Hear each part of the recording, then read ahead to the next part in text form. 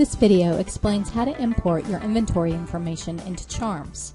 The Charms Inventory Import Wizard guides you through the process of importing inventory information into Charms. The process involves several different procedures which we'll cover in this video. First, you'll need to make sure that you have your inventory categories set up in Charms. Next, you'll need to download the Charms Inventory template. This file is a spreadsheet to help you put your inventory information in the right order. You must use this file for the import.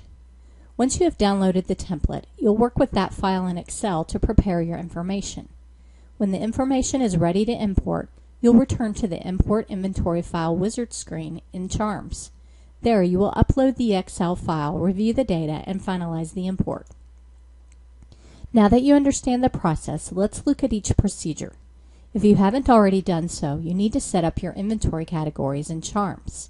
To get to the Inventory Setup screen, first click on the inventory icon at the top of the screen. Select the Setup black tab. Simply enter the category name and select Create Category. Repeat until you have entered the categories required for your inventory. The list at the bottom shows the categories you have entered so far. You can click on the pencil icon to edit the category or the red X to delete it. Deleting a category is only possible if there is nothing entered into this category and if category deletions have not been locked out by a district administrator.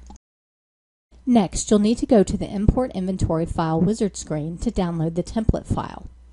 To get to the Import Inventory File Wizard screen, select the Import Export black tab.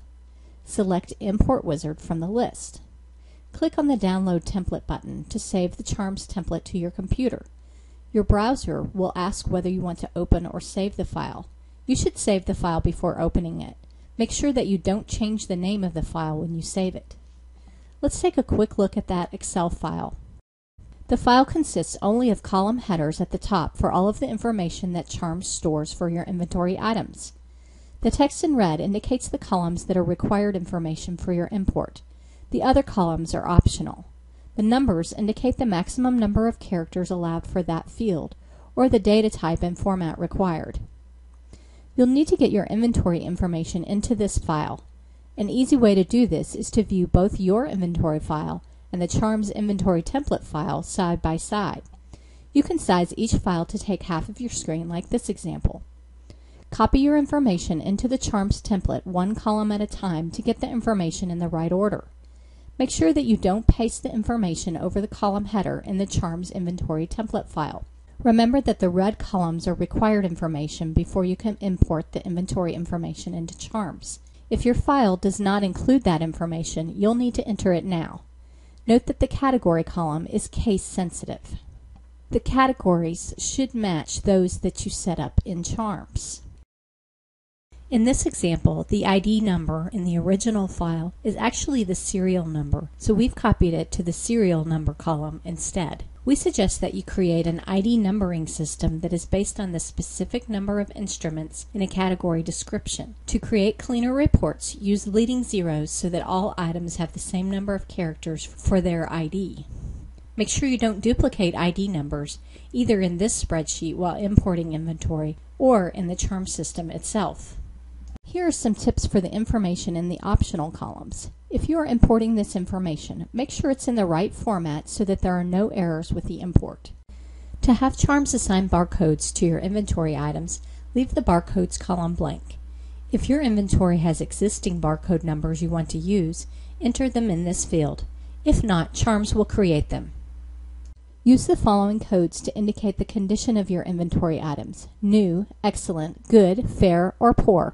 Use the following codes to indicate quality of your inventory items: H for high, A for average, and L for low. If you leave the quantity column blank, Charms will indicate 1 for the quantity. For the year purchased, you must use a 4-digit year code. Do not use $signs for any of the amount fields. For assigned to, include the student first and last name in separate columns so that Charms can match the information to a student in your system. When the Charms inventory template file is ready, make sure to save it with the original file name. If you change the file name, Charms will not be able to import it. Save the file as an Excel 97 to 2003 file type and remember where you have saved it.